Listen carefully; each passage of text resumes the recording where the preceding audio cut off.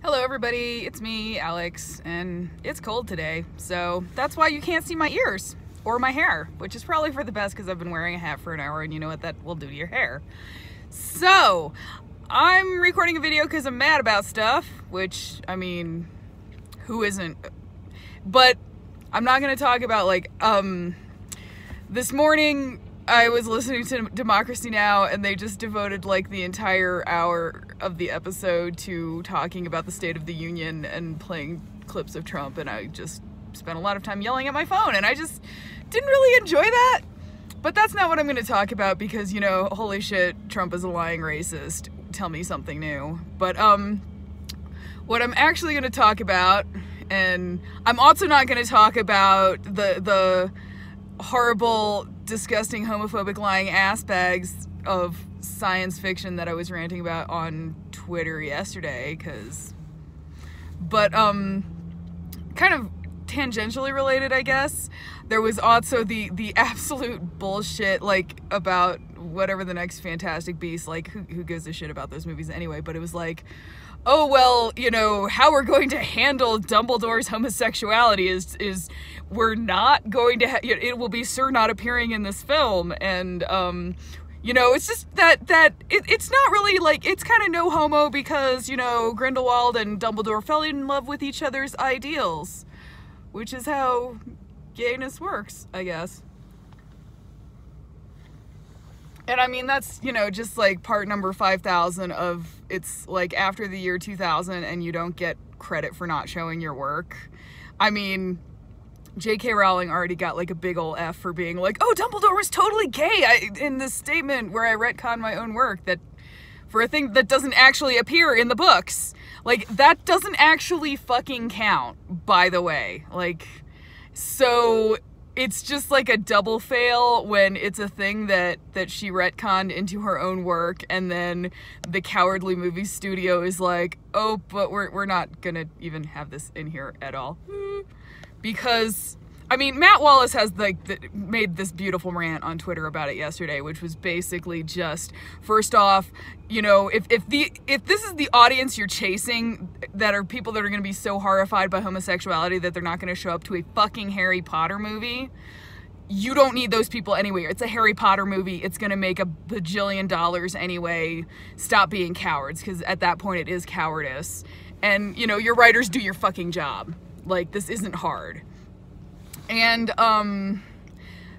there's also, I don't know if there's, an international movie release concern, but honestly, I also don't give a fuck, because we keep hearing about Hollywood being liberal and la la la, but, this is a reminder that the people who hold the purse strings are often extremely not liberal, because they're rich and they want their money back, and they care about money more than their supposed principles about, caring about queer people, if they even pretend to at all. I don't know. I'd have to know what the financing on this movie looks like.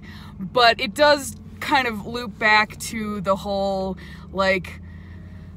just fighting to have gay people or queer people, trans people, ace and arrow people, just, non-cis heterosexual people in media at all. And that we're still having this fight is just ridiculous anyway. And it's really annoying.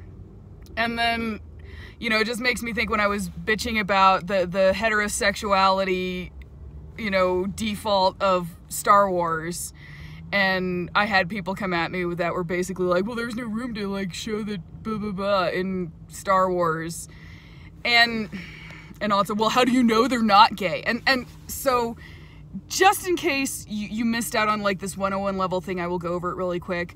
The whole point is that there are default assumptions that everyone makes about characters just because how the media we consume is set up.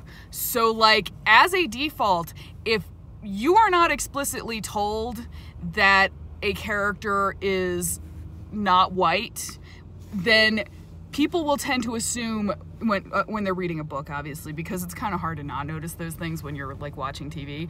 But people will assume, unless they have their nose rubbed in it, that a character is white, unless they're explicitly told not. And as we saw with the Hunger Games, with all those really awful people whining about Rue being black, what the fuck is wrong with you? I don't care if it had been race bent anyway, but, you know, Rue was explicitly described as black in the Hunger Games books, and people still managed to imagine to themselves that she was white. So, I mean, consider that. And then part of that is also this default assumption that unless you get your nose rubbed in it, or you're told, or their character self-identifies, they're assumed to be straight. And, you know, there's been a lot of Haymaiden fan fiction about being like, well, we're never explicitly told this person is straight, so let's write about them being queer. But the reason I do not accept that as, like, you know, oh, there's plenty of gay all over this stuff anyway, is because the reason I go through and assume that characters are queer when I'm not told otherwise is because I'm a queer person. And frankly, the people who need to have it rubbed in their faces that queer people exist in this world and have a place in the stories that we tell ourselves are the people who are going to assume everyone is straight. So that in and of itself is why this is an important thing that I keep hammering on, because the people who need to understand that queer people exist are the very people who will assume we don't if you don't basically write it on their face in Sharpie, you know, backwards, so that when they look at it in the mirror they can actually like read, hey, gay people exist. So that's why I keep coming back to it just being important that queer people exist at all in mass media. And I mean, that we occasionally get to exist is pretty fantastic, but when we're talking major franchises like Star Wars and Marvel movies and Harry Potter, where there is literally a character that has been retconned to be gay by the author, and they're still like, you know, hiding behind, you know, being like, oh, haha, no, we're not going to address it because reasons. That is why it's important. Now, I'm also going to note, like, there's kind of two parts to this whole discussion to have, and I'm only just talking about the fact of the existence of gay people, because there's a whole other level of once you have like a queer, you know, the existence of gay people, queer people, etc. I'm just gonna keep saying queer people as like the umbrella term, and if you don't like the word queer, I'm sorry, but I'm not gonna stop using it because it's my word, and I fought for it. And so anyway, there's kind of two levels to this. First off, queer people existing at all, you know, like that in and of itself is a huge victory when it happens. And second off, having a queer character and actually getting them to act, you know, like a queer person, like, you know, if you have a lesbian character actually like letting her go make out with a hot lady or something, which is like a whole different thing that I'm not even going to address, because, you know, that gets into how to properly write queer characters and But, you know, I just want to even be like, just let them fucking exist. And you often hear about, oh my god, but it's so hard, you know, how am I supposed to tell people that the character is queer without it being like super awkward or whatever. And I'm sorry, but that's bullshit. It is super bullshit. And I'm gonna note, like, I think straight cis people have like this mental image that the only way to indicate someone, particularly like a gay man or a lesbian, exists is to have them like, you know, have flagrant sex in the middle of a movie. And I will note that if it is like a kissing movie, I want my queers to be able to kiss all over the place.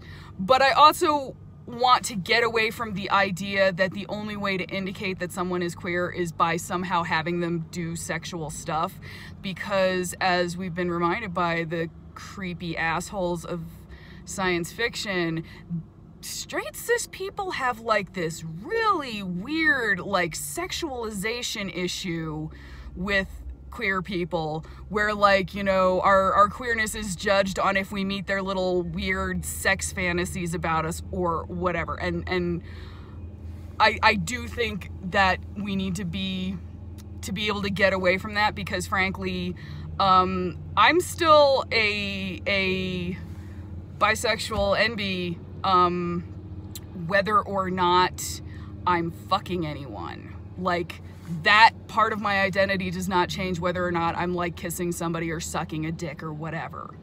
So that's why I want to see more queer people kissing on screen, but I also want to put out there that this is not a necessary thing to have happen and that people are obsessed with it as like the only way to show that someone is queer is a problem, and straight people need to like get over it. Because, I don't know, are you straight even when you're not kissing someone of the opposite sex? I think so. So, you know, just really quickly, think about in your ordinary life, like how it comes across that you are not gay, or you are not a lesbian, or etc. And I mean, it's not that awkward, and it doesn't take that much time for a character to just tell you that they're not cis or straight. Like, it's not that hard, and I think people saying that it's hard is basically just an excuse for extreme writer laziness. Like, especially in written work, I mean, you know, they can think to themselves like, oh, hey, I'm totally gay, or I'm ace, or whatever.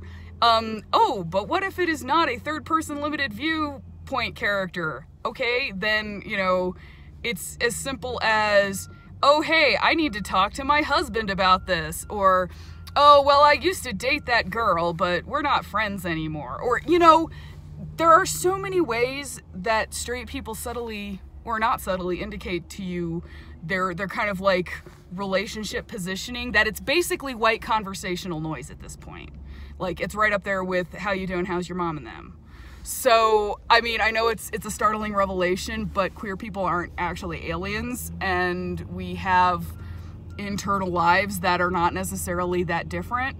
Or, you know, like, look at Every Heart a Doorway. Shannon did a really great, thanks but no thanks, I'm ace, and here's a quick explanation of what ace is because you don't understand what that is. Done. And then you've got an ace character, and she has moved on with her life, and she's gone and done stuff that, you know, a character does. So, I mean, basically, if you can't figure out how to do that, that is your problem, and you need to sit back and, like, fix in your mind that queer people exist, and that queer people are people, and that queer people say things that people say. So, okay, visual media, what can we do? Because we can't actually, like, be in a character's head and hear them thinking things. When like all the Star Wars shit came down, somebody was just like, oh, well, you know, there's nowhere you could shoehorn that into a movie. Like, literally, it is as easy as Poe Dameron standing at a viewport looking out, and someone's like, oh, hey, what are you thinking about? And he's just like, oh, you know, I'm just thinking about my ex-boyfriend, like, you know, we're still friends, and I'm worried about him because his planet's gonna get blown up. Done. I mean, it's like one line. So, and that does not address, like, then queer people inhabiting the universe as queer people, because, you know, there's a lot of considerations for how you built your universe and etc. But I don't think it's that hard of a mission for them to just fucking exist. And to act like it is difficult is sheer laziness. And, you know, coming back around to this Harry Potter thing, I mean, it's not only lazy, it's laziness upon the laziness of the author who didn't want to put that in her books. And I mean, you know, Betrayal fans, whatever, they don't give a shit about that. But I mean, my God, you're having like young hot Dumbledore, and he's gay, and they're like completely avoiding this issue is a level of bad writing and cowardice that I cannot even comprehend. So, hopefully this rant has been helpful. Just keep in mind that queer people exist, and by that I mean, you know, people of all sexualities, genders, and remember that ace and arrow people exist because they get forgotten a lot and they live under the big rainbow umbrella too. So, hopefully this was helpful if you somehow thought it was difficult to put queer people into work, but hopefully it also gives you an idea of how to tell someone to fuck off if they say it's hard. And I will talk to you later. Bye.